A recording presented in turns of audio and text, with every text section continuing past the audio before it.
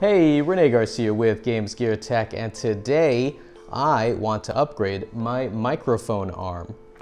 There's not anything particularly wrong with the microphone arm. However, it is just a little bit of a pain to have to move this in whenever I want to use it and then swing it back out whenever I'm done. Plus, it's taking just a little too much space right here. And I would like to replace this space with maybe a notepad or a drink or my lunch, whatever it is. So the plan today is to mount my microphone behind my monitor and have it come hanging down so that I can just move it up and down whenever I'm done with it. So I think I have the perfect solution, but it's in the studio, so let's go take a look at it now. Today in the studio, I have the Auray two-section broadcast arm with internal springs. Those are the best kinds of springs, internal ones. Let me just read the box before we pop this open. It is a two-section broadcast arm. It features internal springs, which provide a clean and sleek look. Supports microphones up to 5 pounds, that is 2.27 kilograms. Smooth, noise-free positioning. We will put that to the test. 5/8 inch 27 standard microphone thread is compatible with most shock mounts and microphone clips. Extends up to 40 inches or 101.6 centimeters and rotates 360 degrees. 14 inch or 35.6 centimeter riser included, providing extra height to the broadcast arm, which is exactly why I wanted this particular product, because the riser will allow the arm to clear the back of the monitor, as hopefully we'll see in a few minutes. Heavy duty let me read that again. Heavy duty combo mount for clamping to desktop up to 2.3 inches or 5.8 centimeters thick. Who has a desktop that is thicker than 2.3 inches? That's a pretty thick desk. And detachable desktop mount for permanent attachment with included screws. Okay, that's interesting.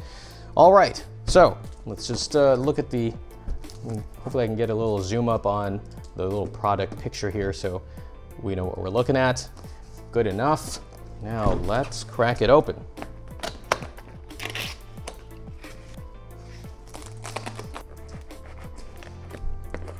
Come to me. There we are. Let's put this to the side or on the ground. Just put it on the ground. So let me just say, I really appreciate the packaging here. I was just expecting a bunch of loose metal flying around here, but it actually is very well tied down by tape and other bits of foam. Let me see if I'm gonna have to cut this open. I think I'm going to have to. So let's do it.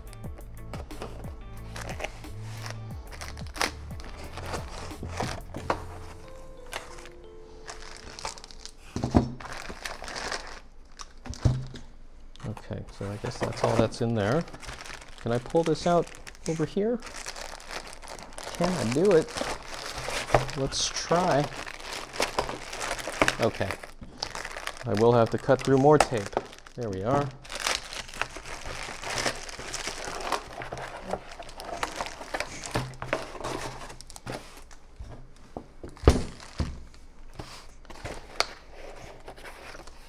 And we have warranty and looks like owner's manual. Okay. Anything else in here? No. All right, just to keep everything neat and tidy, let's just put this back in the box real quick. Get in there. Good, good. Yes, yes, good, yes. Okay, back to the floor with you. All right, so what are we looking at here? Well, it looks pretty straightforward. I forgot to put the foam back in the box. So we have the desk clamp. Okay, so in the desk clamp bag, we have what looks to be a pretty heavy-duty desk clamp, and I do like that the clamp part that spins is black rather than what you would normally get, which is a more chrome color.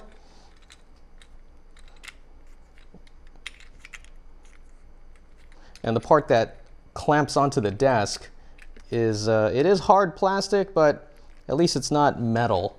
So that actually is a concern for me for my desk, because even though this part's going to be underneath the desk, right, I still don't want it damaging the bottom of my desk, right? However, the part that does clamp down on top of the desk does have a little bit of padded foam here. So that's cool. All right, so in this bag also comes a little baggie of screws.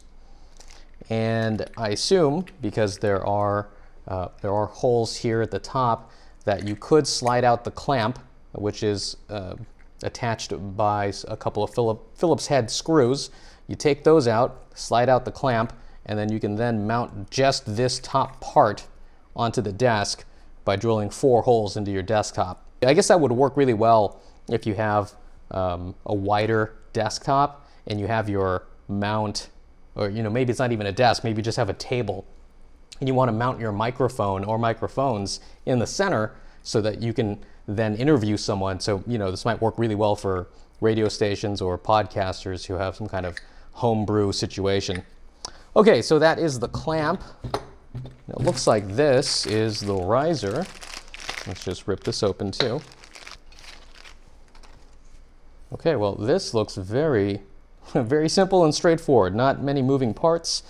There is only one moving part, actually. So this would sit on top like this. You would secure it here. Let's see. Good. Okay, great.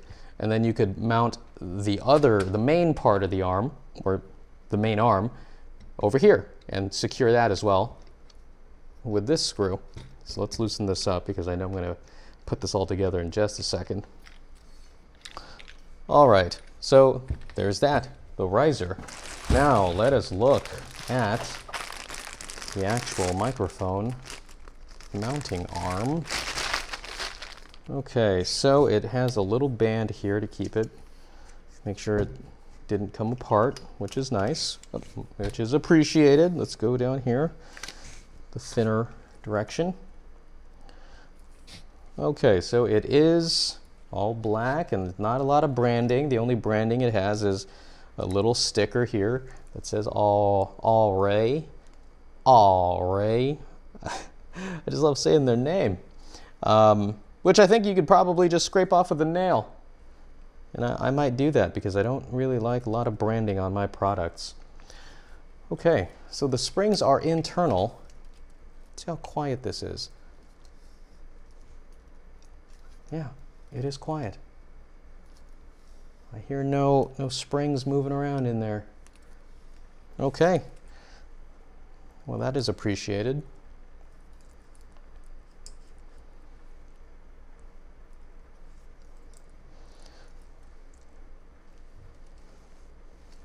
Okay, I probably shouldn't try to extend it while it's not mounted to anything. So this would then go, wow, this is pretty tall. Bring it down here. There you go. Look at that. So, all right. So mounted to the riser. Oh, this is stiff as well. Jeez. Well, you know what? Here's what I'm going to do. I will, first of all, this is what it looks like. Wish I could get this all in frame here. Fully attached. And there should be more than enough clearance for what I'm trying to do with my setup.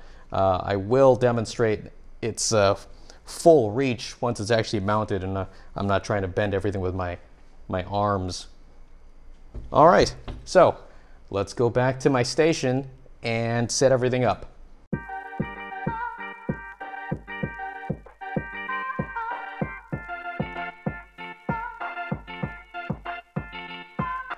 Okay, so I have the table cleared, or rather my desk cleared. So I'm thinking of putting the C-clamp here and then mounting the arm right, I guess right around this area. Hard to explain without more objects on the table to give you the space. But let's begin building the stand now.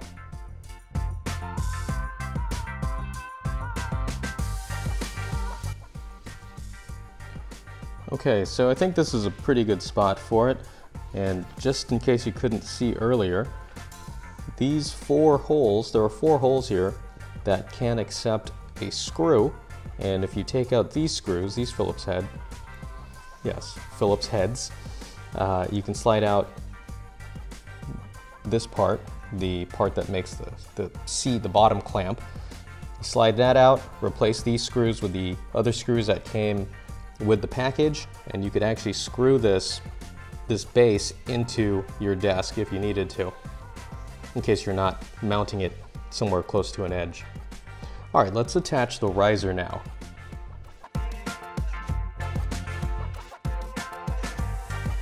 Okay, so this is what it looks like with the riser. Once again, the riser does stand pretty tall. And I'm sure once I have the monitor in place, it will be that much more obvious at how tall the riser is. So just as a test of flexibility, it does feel pretty secure, but there is just a little bit of flex here that I'm worried about longevity, like how what's the endurance of this particular part. Is my microphone stand just going to snap off one day in the middle of a recording? I hope not. All right, but so far the assembly is very straightforward and painless, so let's get the actual arm installed now.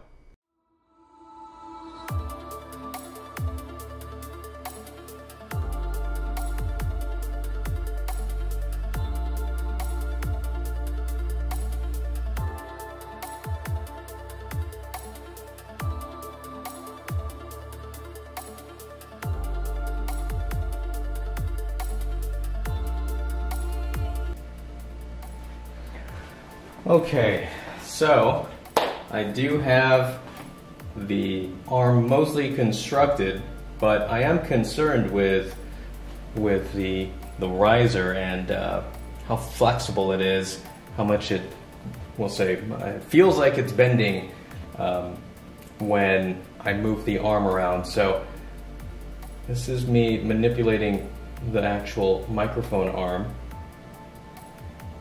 And because the arm is pretty stiff, I'm just afraid that riser is going to snap sooner or later.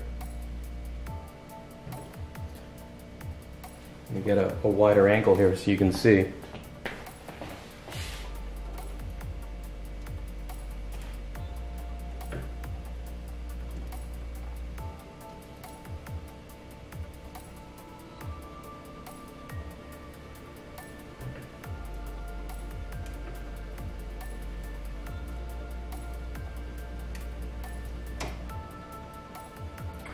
And if not the riser, I'm really afraid maybe, the clamp might give way or slide off or something.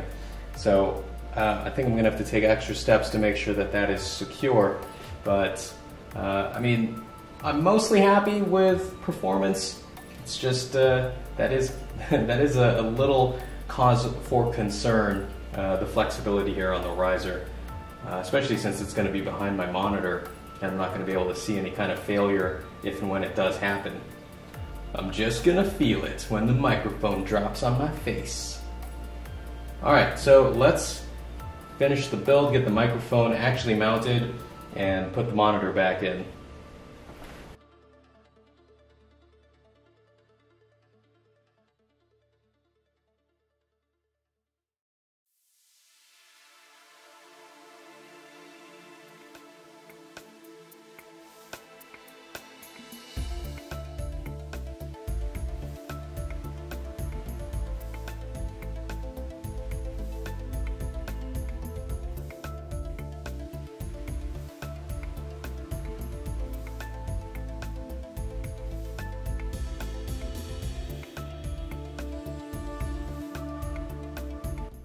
Okay, so this is the setup complete. I just have to put the monitor back, but I am pretty happy with the way it looks. I'm just hoping that that riser, you know, is as durable as I'm hoping it is and doesn't snap in the middle of some gameplay. But time will tell. I am happy, however, with all of the space that it opened up here in the front. So, eating top ramen while playing is a possibility once again. All right, let's get everything cleaned up.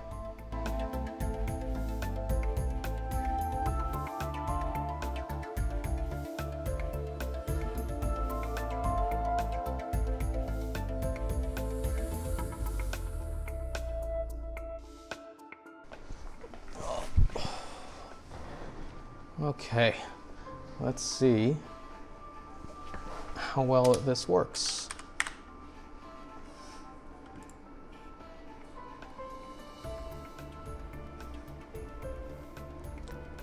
Well, the springs are still very stiff.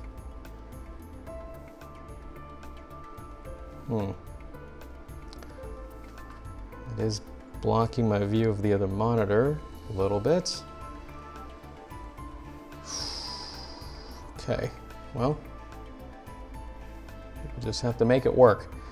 Let's test how well this works while I'm using this camera when I'm recording gameplay footage. So I'm gonna load up a game and get OBS loaded and switch to that view.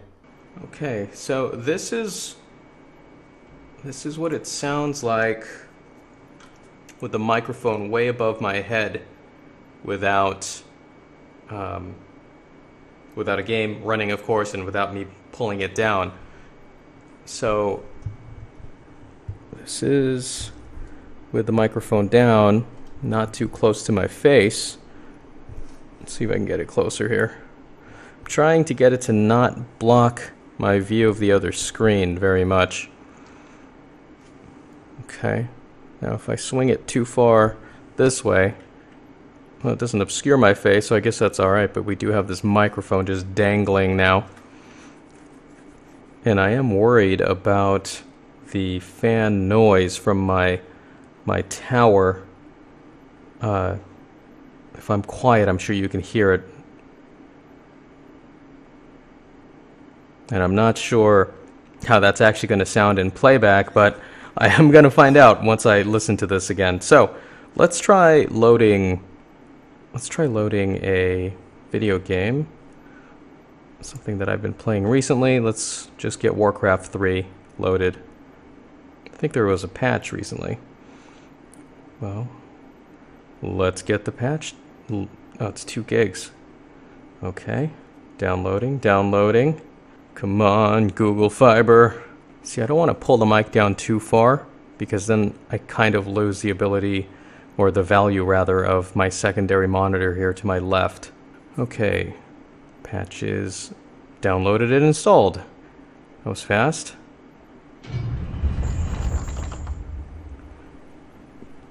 Classic Battle.net accounts expire 3 months after your last connection. Okay, blah blah blah. I don't even remember my old password anyway, so. And this isn't a this isn't meant to be a Warcraft 3 gameplay video anyway. I just want to make sure the sound is okay. So if I go to campaign, so what if it's the sound. So I'm sure now that the video or the video game is playing, it's drowning out the fan noise, so that's good. Pardon, Priestess, but you've been staring out across Ashenvale for hours. My audio levels look okay. I wonder if I'm clipping, because I had to bump up the gain a little bit. We will establish a base and deal with these outlanders as they deserve. Well, the microphone isn't casting a shadow on my face, so that's good. Okay, so I think I'm satisfied with the way the gaming setup looks. I think I'm going to just wrap it up here. So that's the video. You just watched the unboxing and installation of the Auray 2-section broadcast arm with internal springs. Overall, I am pleased with the product, but I'm not 100% sold for two reasons. The first being the mechanical concern that I showed earlier. That riser flexes just enough that it makes me worry about it whenever I have to move the arm. The second reason is the arm itself. Those internal springs are really stiff, and having a really stiff arm and a very flexible riser, I feel like is just a recipe for disaster, and it's a little surprise that I have to look forward to whenever one part of this broadcast arm actually fails. But I'm sure that will make for great content in a future video. So, let me know what you think. Is this product, is this broadcast arm right for your podcasting needs or your video game streaming needs? Let me know in the comments below. Let me know if you think I've made a terrible mistake because now the sound is all funky because I had to increase the gain in order for this microphone to capture my voice, when before I could get the microphone like right here under my chin. This is the kind of feedback that I need from you. In any event, if you enjoyed the video, please leave a like and subscribe, and I will see you next time. Take it easy. Hey, whoa, that's the wrong direction to roll. Hey, Renee Garcia with Games Gear. Hey, Renee Garcia with This Is Too Far. Too far, can't control the roll. Hey, Renee Garcia. Mother lover. Today in the studio, I have the Auray.